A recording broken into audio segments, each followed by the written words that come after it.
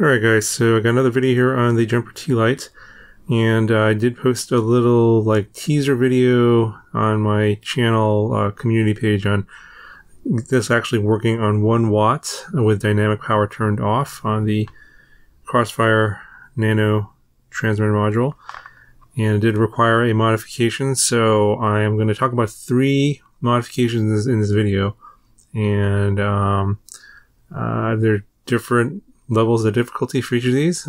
These are by no means easy or for any kind of a beginner level person. So if you're one of those, I would recommend not doing this. I would watch the previous video if you're okay with limiting to 250 milliwatts on dynamic power. I have a video from before that shows you that it works on the Moly cell 18650. This is a high quality cell here. There's different varieties of these, by the way. So this was the 35 amp version. That's the P26A. And there's a 30 amp version, which I heard from some people didn't work on 250 milliwatts. So you'll have to drop down to 100 milliwatts, I think, if you're not going to be doing any modifications. Now, that being said, I definitely urge caution here. If you open up the radio and do any kind of modification, you will void your warranty.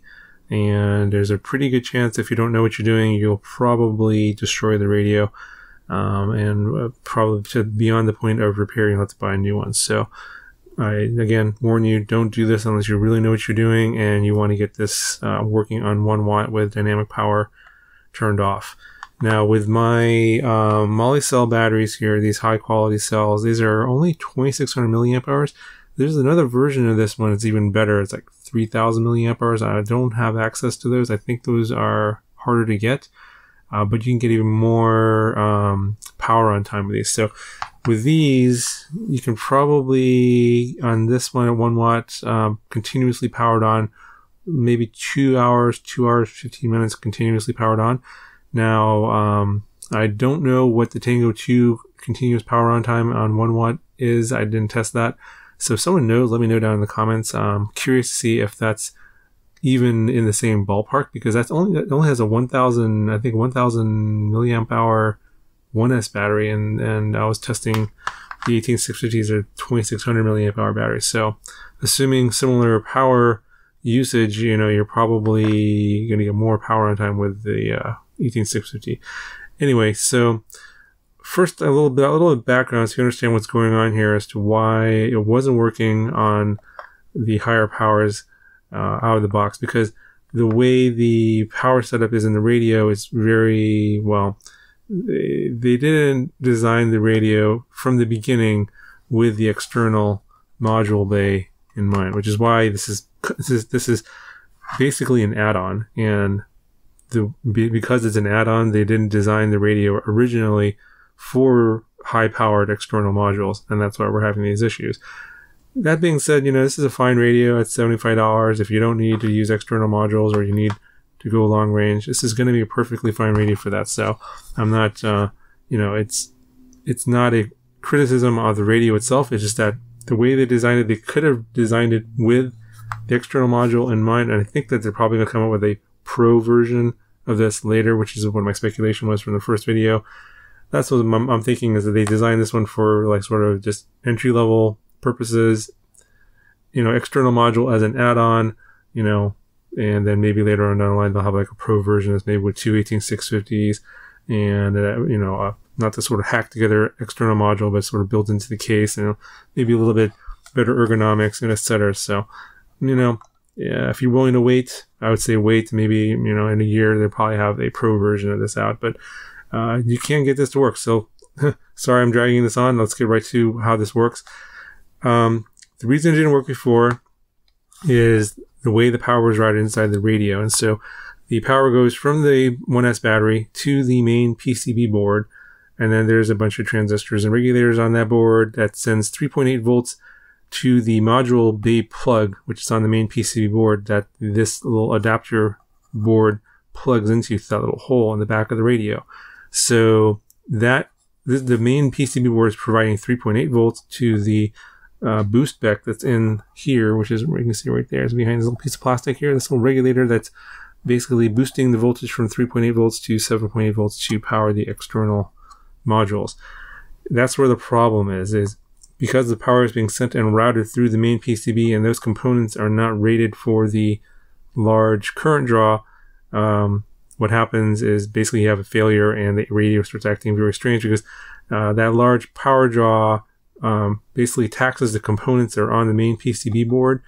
And in my case, I actually burned one of the transistors that controls the power on-off function of the module base. So when you normally change your model from an internal module model to an external module model, it'll switch the power off to the internal module and switch the power on to the external module.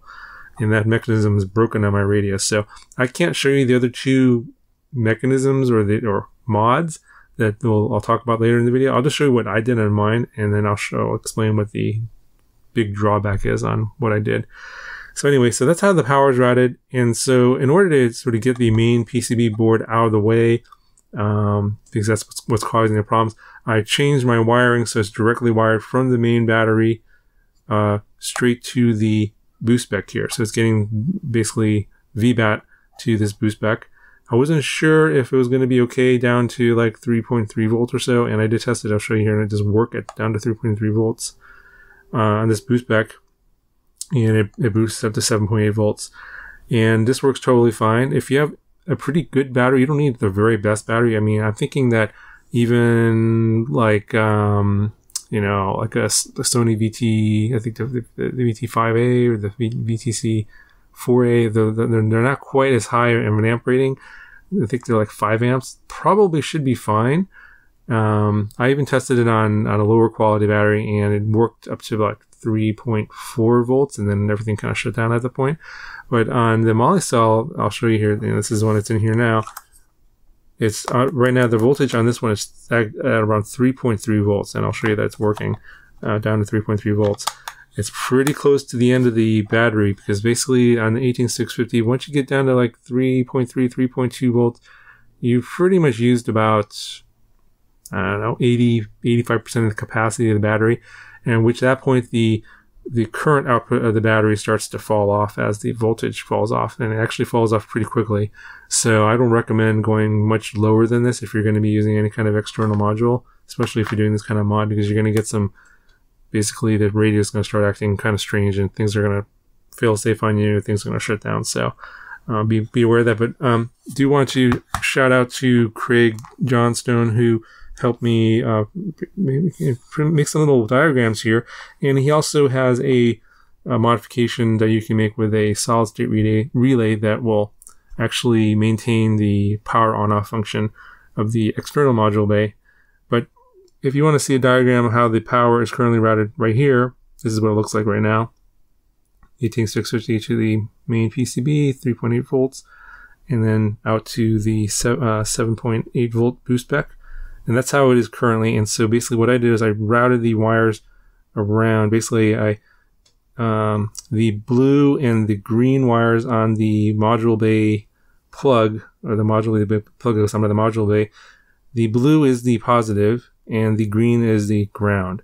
And I basically took off the connector, or I took the two wires out of the connector. So it's a 5-pin connector. I took 2 of those wires out and I put them into a 2-pin connector. And so that is basically not being plugged into the main PCB board anymore. And instead I rerouted that and put it into another plug that's going directly to the 18650 cell. So let me go ahead. I'll just go ahead and I'll show it to you. I'll take the radio apart and show you what that looks like.